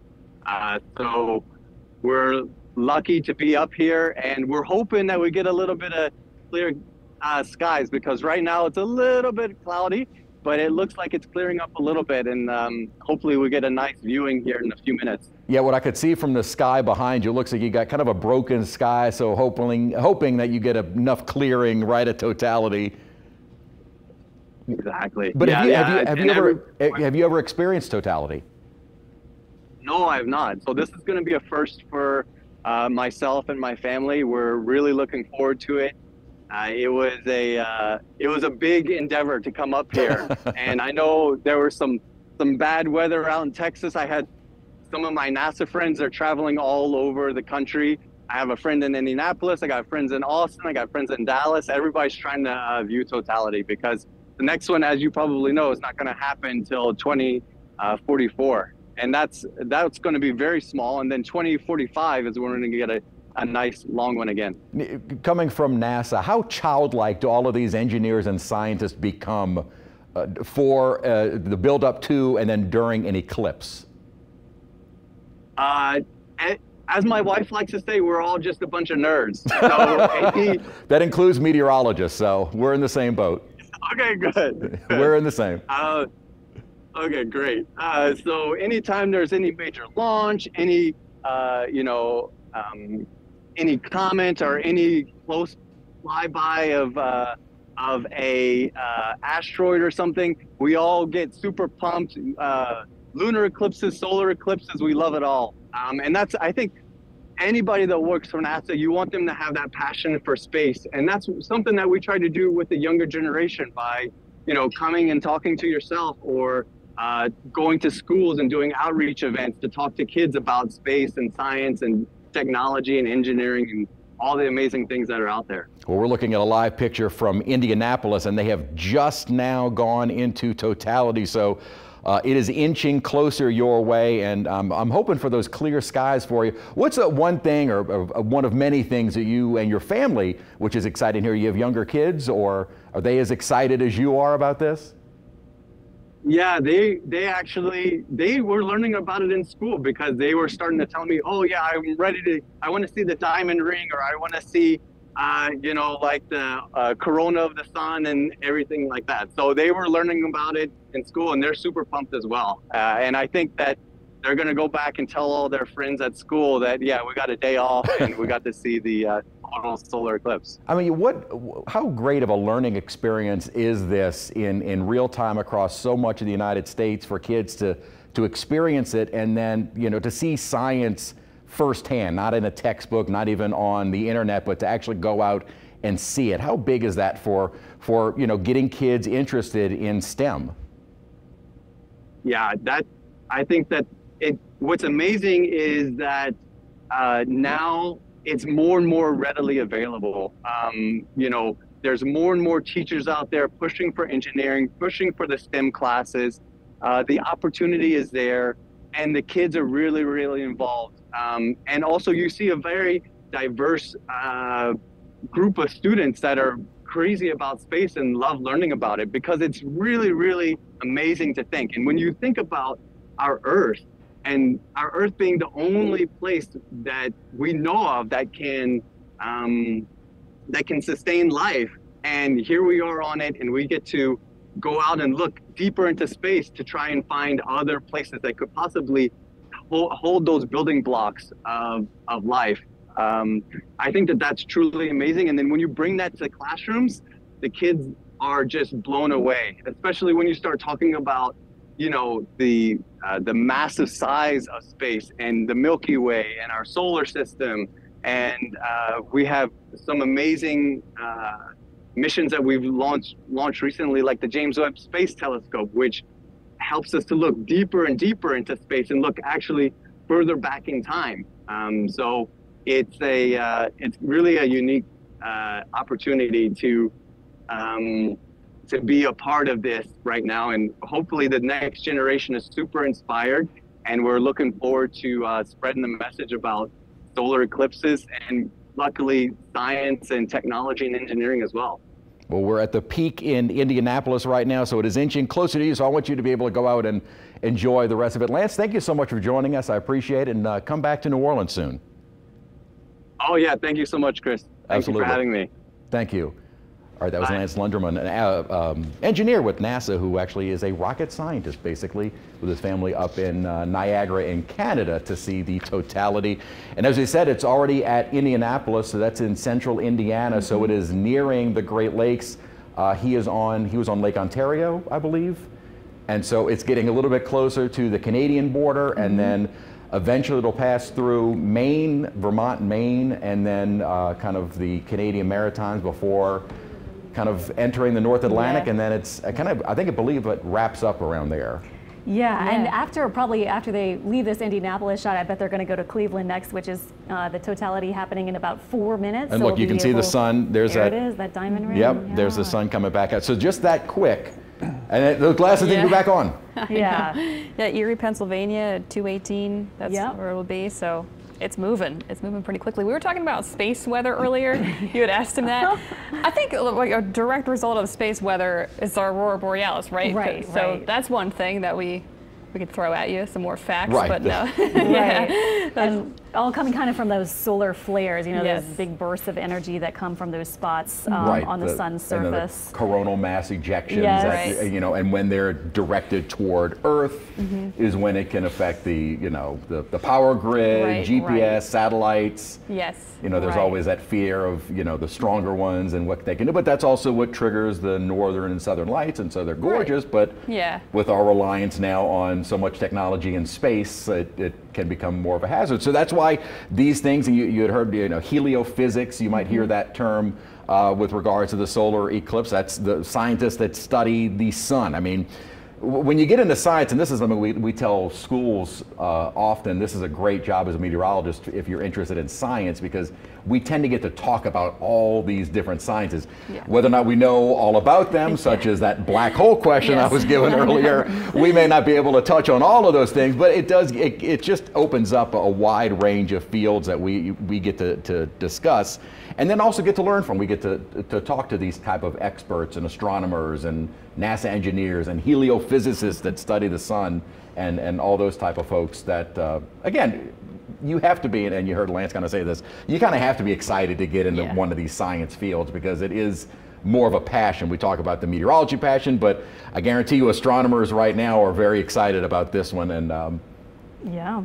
And speaking of learning, something I learned with this is that going into the future, there will apparently be more annular eclipses than total solar eclipses. Have you all heard this? Because the moon is inching farther away from the Earth, like an inch per year. Oh, great. So it's not like in our lifetime. I mean, we won't see any changes really. Good. But eventually, you know, we will have more of those where the moon is a little farther out and it doesn't quite completely eclipse the sun. It's right in front of it, but you can still see the sun, you know, in a circle around it.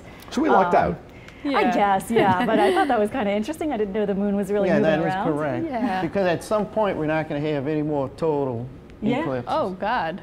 When? Not tomorrow, but we're talking in a distant future, though. It's not anytime soon. We're talking millions of years. But that is interesting. That again is probably something that can be probably calculated to a decent accuracy at this point, as you kind of figure, you know, how fast it's moving away and the sizes and the I think I read after the year 3000 it's hard to predict because the Earth's rotation kind of fluctuates because of the tidal friction with the moon. So can you verify that? Is it harder to predict after the year 3000 because of tidal friction with the Earth's rotation? I don't know. I mean, I read that somewhere. Possibly. That's a good question. Yeah, that would be something to ask one of the astrophysicists. But you know, speaking of space weather early there, once the eclipse is over, people have these solar, you know, eclipse viewers. Well, don't throw them away, because you can still use them to view the sun on any day to see sunspots. Oh, cool. So if you go to like a website like spaceweather.com, they give you daily updates, and when there's a large sunspot, usually around three Earth sizes or so large, you can actually see it just with the viewer. Wow! And with the active solar cycle 25 that's going on now, you can actually see that more often now with a lot of sunspots just with the viewer. Well, that's good advice, because don't throw these away. These are actually useful for they don't a lot go of bad. other. Right. Yeah, that's true. As long as they're kept in a safe place, you know, like in a little plastic bag or something where they don't get scratches on them. Save these for the next eclipse and for other, you know, solar events that you can see, and you know, when you should not be looking at the sun ever, but just for something interesting like that. I believe we're looking at Cleveland now, so they are in totality. So just a few minutes ago, past Indianapolis, now in Cleveland, so it's right at the Great Lakes, and so our friend Lance in Niagara will be seeing it shortly. And hopefully he'll get enough clearing. Even if he doesn't and he's not able to see it, you're still going to get that twilight glow of the land as it passes over Niagara into Canada. Yeah, and by the way, Todd Danos on Twitter did send me a picture where from New Orleans you can see the eclipse. I mean, it's not like super impressive, but he found a tiny break in the clouds. Oh, yeah. I'm looking at it here. You can see it on Twitter. And well, he found that one little break. He found it. I'm very, you know, impressed. So you just have that. So follow Alexandra's Twitter. It's we're all now gathered around our computer looking at Lord Crescent Sun. There it is. Like we haven't been looking at that all afternoon long on air or on our streaming. But that's that's as good as it's going to get here. That was it. It's over for us. Yeah, it looks like a little moon almost the way it comes through. But you know, I think I read that more total eclipses happen in the northern hemisphere. Did you read that? Did you see that? Interesting. Yeah, I think it's because of the lopsided elliptical orbit around the sun. That's that's why. Our lopsided elliptical orbit around the sun is why we get lucky in the northern hemisphere and see more total eclipses. Interesting. And of course, there's a lot more land and, you know, more people in the northern hemisphere anyway. So a lot of people, you know, able to see it more than the southern. So that's convenient. I'll have to share this on social media in a moment. My sister-in-law from Austin sent me a picture of the diamond ring effect. Beautiful. I mean, it's something we've seen, but I think it's just something else to see experienced by someone. And she actually, I thanked her on, I texted her and thanked her, and she goes, "I'm sorry, I completely zoned out. I was so enthralled by what was happening, I forgot we were on air." And I said, "No, that was the best part. It was great to hear your, genuine reaction to it going dark like that." And she said, "Yeah, we've been talking about, they've been, obviously the folks on air in Austin have been talking about it, but she didn't really know what to expect until it was happening." Yeah, and very kind of her to share the time with us. Right, exactly. She's watching it out in the parking lot with everyone else in her complex. But it's interesting how they handled it. It was almost like an evacuation of, if you can work at home, stay at home. Schools are canceled. UT was closed, advising people to stay off the roadways. I guess it was just something, and I guess, to be honest, if you're driving and you think it's happening, you may be more inclined to try and glance up and not paying attention to the road. So I guess there's that. States of emergency. Looking at the solar corona here, many people don't realize you're looking at the hottest part of the sun. That's the solar corona. No kidding. It's over 1 million degrees, and so NASA has the Parker solar probe that's touching the sun right now, trying to study, get answers for why that is. Why it's got to do with magnetic field lines, but they're trying to find out more information on why the solar corona is hotter than the surface of the sun. No kidding. Yeah, that's. So you say it's quote unquote touching the sun. How close is it? It's to get any kind of accurate data. I don't know the exact distance, but it's the closest any spacecraft has ever gotten to the sun. And it's specially made to do so. So all the instruments are actually staying cool on the other side of like a giant shield. No kidding. There's like a big shield, and it's made out of certain material. And it's actually going to get closer and closer over the next few years. Really? So right now it's at its closest it's any man-made craft's ever been. It's going to get closer and closer until it makes its closest within, I forget, within the next few years. I don't know if a lot of folks realize we had a space probe near the sun. The Parker solar probe. That is really interesting. It was launched about 2 or 3 years ago. Okay, and I'm sure our friend Lance probably was involved with that. It sounds like he does a lot of those. Yeah. All right, now this shot is from New York, so making our way off to the northeast, and looks like it's almost at totality there. I know Buffalo starts at 2:18, so right around now for totality there. So happening in New York now. I was trying to get a picture from my family in New Jersey, but but they're not, their camera, I would imagine they're taking it without the protective lenses, which is not advised. Don't do that. They're probably taking it just without anything to protect their phones, but the picture doesn't look so good. They also only have about 80% coverage of the sun about there. like us? About exactly like us, but they luckily have mostly sunny skies today, so they can actually see it. Yeah, that's cool. But I wish I had a better picture to show. Yeah, and they say part of the reason for not using your phone is because it's higher in the sky than we normally would take a picture, like at sunset or sunrise, where it looks so pretty. But you also have a lot more of Earth's atmosphere to kind of look through, so that's not as bad for your phone, as just pointing it straight up at the top of the sky. But yeah, a lot of people do it. I know I've actually done that before to take pictures of like sun halos and rings around the sun and things like that. Maybe I have an old phone that isn't affected as much or something. Well, or it may be enough of a filtering of the high clouds that it's not, that it's not as direct on your phone. Right, just like pointing it up at a clear sky. And maybe if you, do it quick enough, then it's not so bad. But, maybe you won't try that next time. Yeah. Just use Alexandra's old phone for all your sun pictures. It did fine with the sun halos. I think it's been pretty neat. I'm also looking back at I'm going to want to pop up Max 2 again. I've been kind of watching on a wider loop of the United States of the shadow passing across the nation and just how fast. I believe this loop may be, well, since this morning, but just how quickly that shadow moves across the sky, which is really neat. Actually, I think we got another person on Facebook, on our WWL Facebook, also saw it between the clouds down the bayou today. So. Oh, really? Yes. So I'm glad some folks got to see it. We've been talking about it for a few weeks now, and once we started to get that idea of we would be under mostly cloudy skies, it wasn't looking as promising here, but. Yeah. And also just looking at our temperature, just before 1 p.m. we were at 76, and then just before 2, so at the maximum we were at 74. So our temperature went down 2 degrees just from that, you know, obscuration of the sun. So interesting to see. Not as much as in totality, where I saw it could be anywhere from 5 to maybe they were thinking 10 or 15 degrees maybe. I'm sure with an area of low humidity, it would be more substantial. Yeah. I mean, sure we got 2 degrees. You get, well, that's about all we can expect. Well, I mean, you cut down that for 2 minutes, 4 minutes, however long it lasts, that, you know, incoming solar radiation. It would affect the temperature, and with low humidity, it would probably be more responsive. Yeah. True. Yeah. I know earlier we were teasing possible Jeopardy, but I guess we ran out of time for that. I think we're out of time. We were going to do trivia. For our trivia questions. Oh, man. Were you looking forward to being on the spot? Yes, I was. Use that buzzer? Hey, look, I was the one on the spot with some of those student questions that I thought we had answers for, but apparently someone in the newsroom thought those are tough. All right. So thought I would have it.